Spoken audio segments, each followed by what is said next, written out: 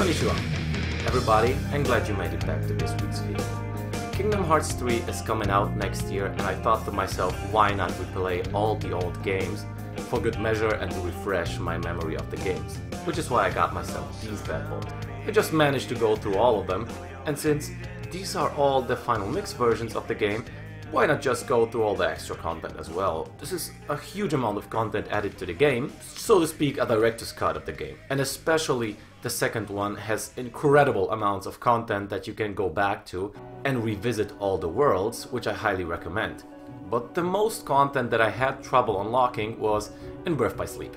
Birth by Sleep, ever since it came out on the PSP, it's one of the most beautiful games on that system. But also when you wanted to unlock all of the content there, or the secret episode in particular, you had an incredible hard time because you had to unlock 100% of the game, which changed in the final mix version of the game.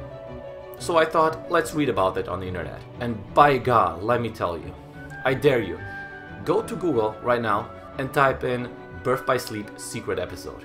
And you will find 1 million different answers. Some will tell you you have to 100% the game. The others will tell you you have to play the game on hard, or proud, or critical mode. Then the others will tell you have to collect a certain amount of items, or you have to kill 9,999 enemies through all the characters. And I just almost lost confidence in myself and I didn't want to do it, but then I found a thread on Reddit that said you have to complete 2 of the characters on proud mode or critical, plus you have to collect all the stickers and get 140 points in the sticker album, which basically means position the stickers in the right place, so you get 7 points for each sticker. And this was the closest that I was, because I finished the game on proud mode with Terra, normal on Ventus, and on easy with Aqua, since I just wanted to get through the game. And the closest way for me was finishing Aqua again on proud mode, which I was not so confident about, because Aqua is my third favorite character in all of from all of the 3 characters, so she's my least favorite because she's on the weaker side when it comes to fighting. She's a good magician, but I don't play magicians. I don't do magic. I just like just a good brawler like Terra, and I get through the game.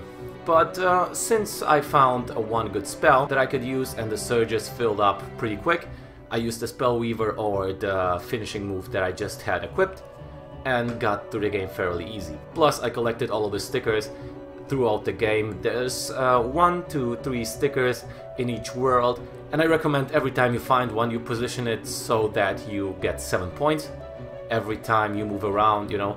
Sometimes when you add a sticker, it decreases the value of the point or of the sticker, because it has to be closer to a different sticker. Just play around. There's a YouTuber, VDrums, I think, I'll link his channel in the description, that shows you how to collect them, where they are. Maybe 1 or 2 you will miss, but that's what YouTube is for.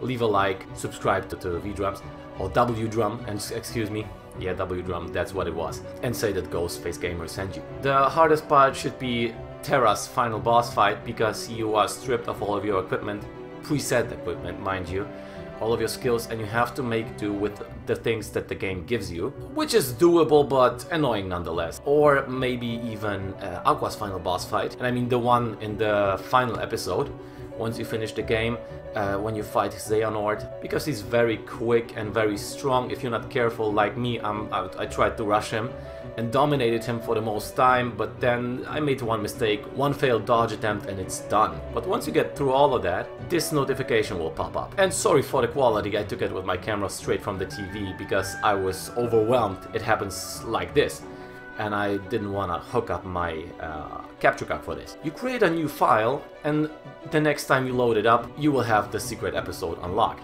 So once you've done all of that, 2 characters on proud, 1 of them has to be Aqua, and collected all the stickers with 140 points in the album, you will get the secret episode, which is, I think, on normal, because every time I went into a fight, the monsters just die almost instantly, and the final boss fight was easy pickings. I got in there like level 40, 39 maybe, and with Erika's sword, the Master's Guard, it shouldn't be a problem anyway. It has the same stats as young Xehanort's Keyblade, the one that you get once you defeat him.